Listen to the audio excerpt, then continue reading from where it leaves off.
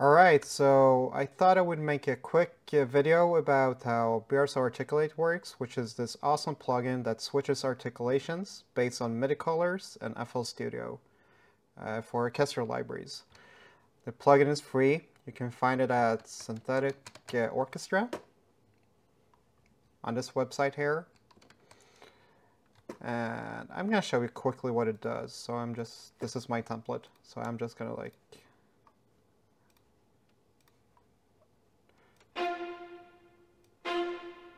Alright, so let's do that, and let's do this maybe, and then we can do this. So this was spiccato, this was portato, long I think, yeah, tremolo. Right? This is really handy, and I love this plugin. It's amazing, honestly, for orchestral music. You can use it for other type of music too, which I do sometimes. Alright, so I'm going to show you what you need to think about when you set up an instance of Contact and BRSO Articulate. Alright, so we're going to also open BRSO Articulate. Alright, and we can do cinematic. Actually, we can do two different libraries. Why not? Alright, and I'm just picking the ensembles. We can copy this or clone it. That's what they call it in FL Studio. Alright, so the first thing to think about, this is not inside of Contact. Alright, this is not inside of Contact. This is inside of FL Studio. First thing to think about is you need to go to the settings here. So I was here, I think Contact, I think this window is like this in the beginning. And you just click here, and then you click on this. Alright, so input port has to match the port of BRSO Articulate. Alright, so I'm going to put it on a high number because this is my template and I don't want the ports to collide. I don't want something weird to happen while I explain this to you.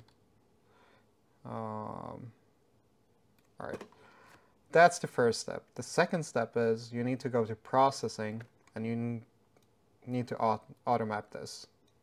That's what I always do. Have never caused a problem. Alright, now this is inside of Contact. Channels inside BRSO Articulate is a channel of the Contact instances, right? So if I do this, and I play this, nothing's going to happen. Why? Because BRSO Articulate has doesn't match with any MIDI channels inside of Contact. So if I put this on 1, it's going to play. This also means that if I decide that, well, I don't want this BRSO Articulate instance play this channel, I want it to play this one, well, that was the wrong one. You just switch MIDI channels to 2 in this case, because this is MIDI channel 2. Alright? So that's how easy it is. Now I'm going to show you how to set up the articulations. Every library is different. Some libraries actually show some icons where which keys does what. Sometimes you have to figure it out yourself. So if I open Metropolis Arc 1, for example, you actually need to check on the keys. There's no icons saying that, well, this is C2, for example. It's not, but so you have to figure it out that way. Alright. So our we're gonna set up like 2 articulations. I think you will get the gist of it if I just do 2. Alright, so let's do this one.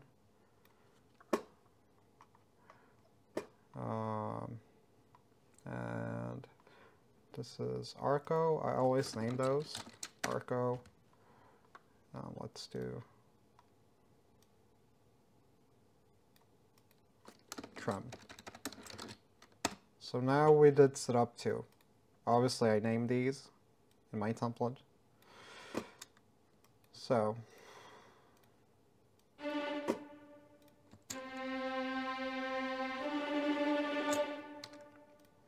see, it's that simple.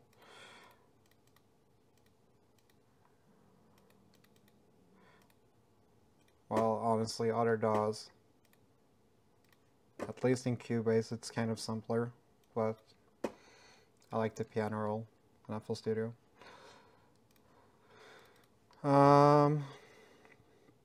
What else? Yeah.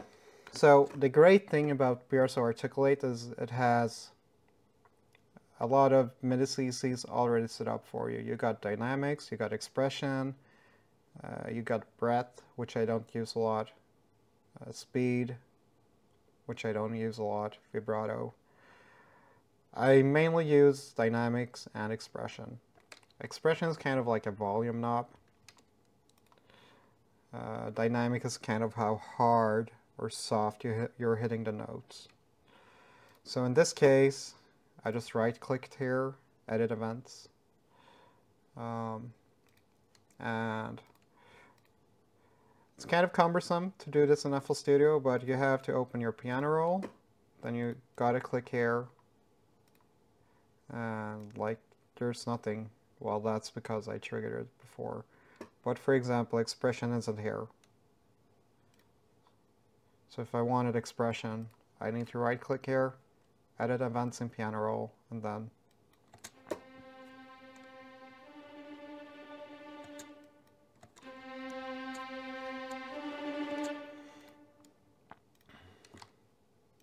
now I just triggered these ones. So that means that I can like switch without, well, right-click here. So for example, let's say I want to do this.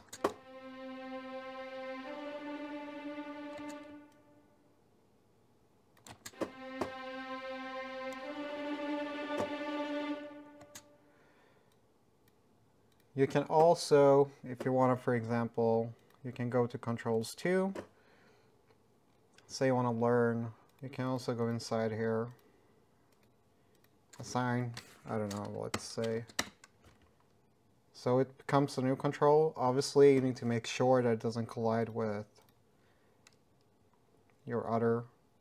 For example, this is CC2, this is CC11, this is CC16, CC21, and you see those, well, on top of FL Studio on the left panel, right underneath where it says like File, Edit, and all those.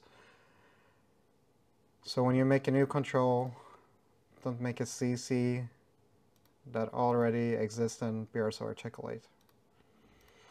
Alright, so say you want to learn this knob here. So you right-click, you click on Learn, then you learned it, right? So now, if I do this, there's almost no volume, right? And if I just do this, it's gonna be too loud, so I'm gonna.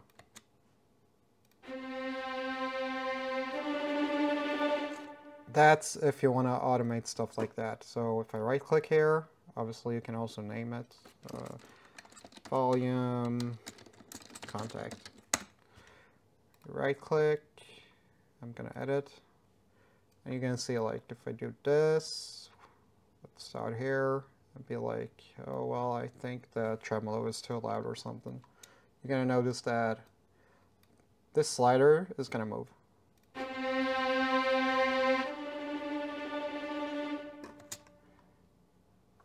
So you can do things like that. You can probably also do like an on and off switch, like some Some things has those. So let's call this 6 to 8.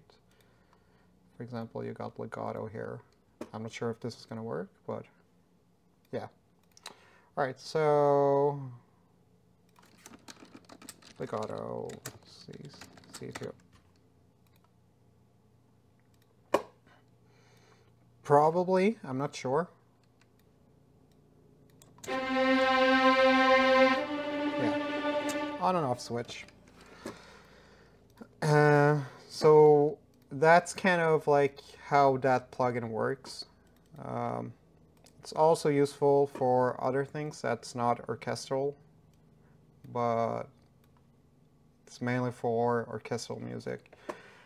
I've seen videos about this plugin in the past, and it sort of like shows that, well, you can switch articulations, but it doesn't exactly show how you use it. At least I haven't found one, so I hope this is helpful if you're gonna do orchestral music or any kind of music. And I think probably in the end of this week or next week, I'm gonna do a video about either contact, outputs, like how you send all those instruments to your mixer, because this is not how it usually looks. And I think like when you start contact, you got like 5 stereo outputs or 4. I don't remember, to be honest. Or I'm gonna do a breakdown video of my Sonic Green Hill Zone Orchestral cover. I think it's one of my best orchestrations. So that's what's gonna happen.